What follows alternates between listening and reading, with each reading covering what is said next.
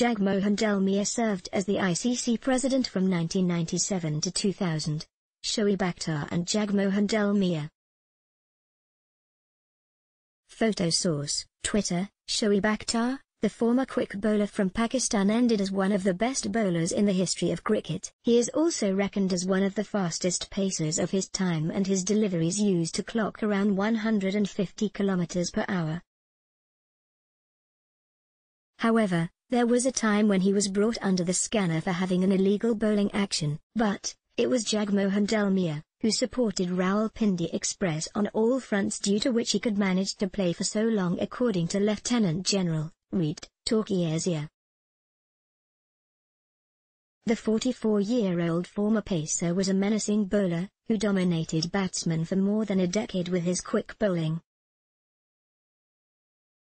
Overall, in his illustrious career, Akhtar accounted for a total of 444 wickets across all the formats for men in green. But his route to glory was not easy, and once he was on the verge of getting banned from international cricket after his bowling arm came under scrutiny in 2001.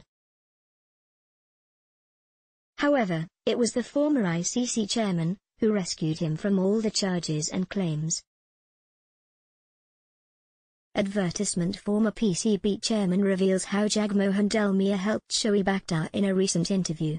Former PCB chairman Lieutenant General Reed Torkiasia said that Jagmohan Dalmiya, who was the then president of ICC, 1997 to 2000, supported Shoaib Akhtar on all fronts. He also added that the Indian administrator took a stand, although other members were insisting that the action of former pacer was illegal.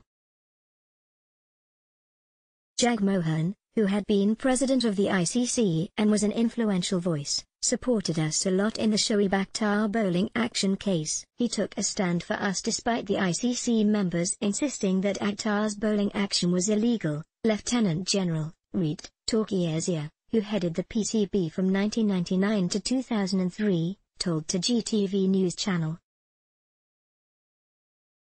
The former chief recited that Jagmohan Dalmiya's stand played an important role that forced ICC to eventually allow Akhtar to play in international cricket.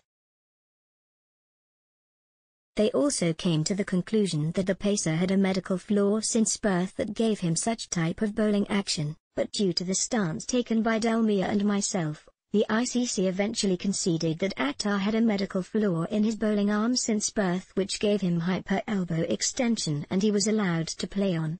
Let's block ads. Why?